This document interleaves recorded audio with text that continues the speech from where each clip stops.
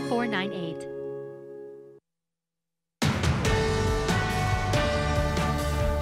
And welcome back. So we started off with a good amount of cloud cover across the region. A few peaks of sunshine has made our way into the early afternoon.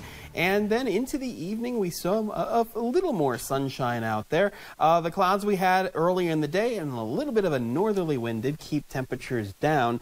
We did stay dry, though, through the day. High temperature of 84 at North Platte, Ogallala, Broken Bow, Lexington, and 83 at Thedford, into the upper 80s out toward Imperial, and at Valentine closer to 90. Here's a look at the current temperatures. So we've got the clear skies and the light to calm winds, so we are cooling down pretty nicely. It is pretty dry out there too. Lower 60s right now at Broken Bow, North Platte, Ogallala, 71 at Valentine, upper 60s at Thedford, Lexington, and Imperial. So here's a look at the winds. So it's mainly still from a northerly direction. Winds are very light. We're going to say between 0 and 5 miles per hour. I don't see any values above 5 on this map. Here's a look at the satellite and loop.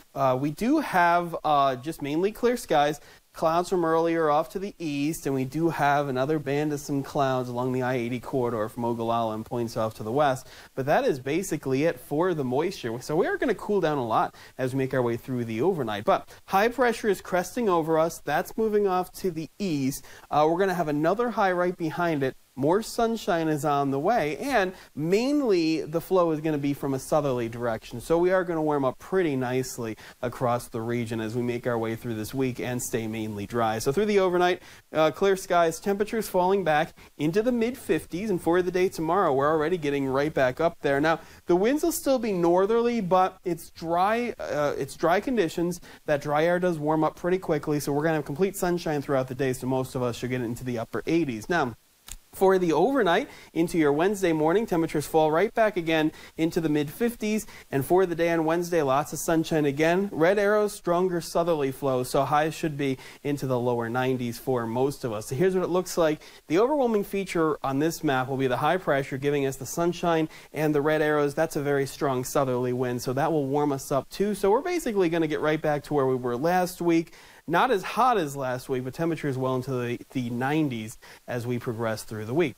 Let's take a look at the tropics right now. We saw that story earlier today about what is happening in Florida. So here's where we are right now to tracking what is Tropical Storm Dahlia, which is the latest advisory, still at 70 miles per hour just off the west coast of Cuba. But it looks to strengthen as it continues to move off to the north and then eventually the east. Hurricane warning in the red here, basically going from the Orlando area all the way up to Tallahassee, that is surrounded in the orange by tropical storm warnings. Let's put this into motion now. We are going to go out about, say 120 hours. So it will strengthen to a Category 2, then a Category 3 hurricane, possibly making landfall here at around 120 miles per hour.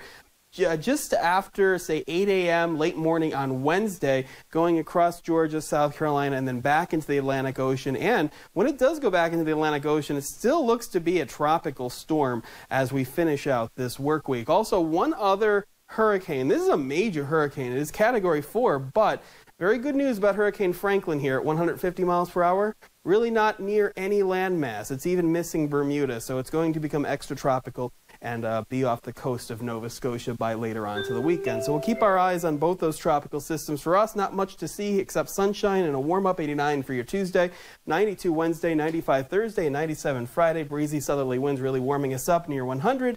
Saturday and Sunday, still mostly sunny.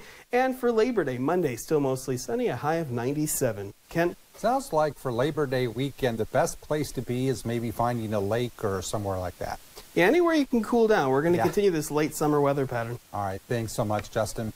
Well, if you're looking to save money while online shopping, leave an item you want to buy in your online cart and just walk away.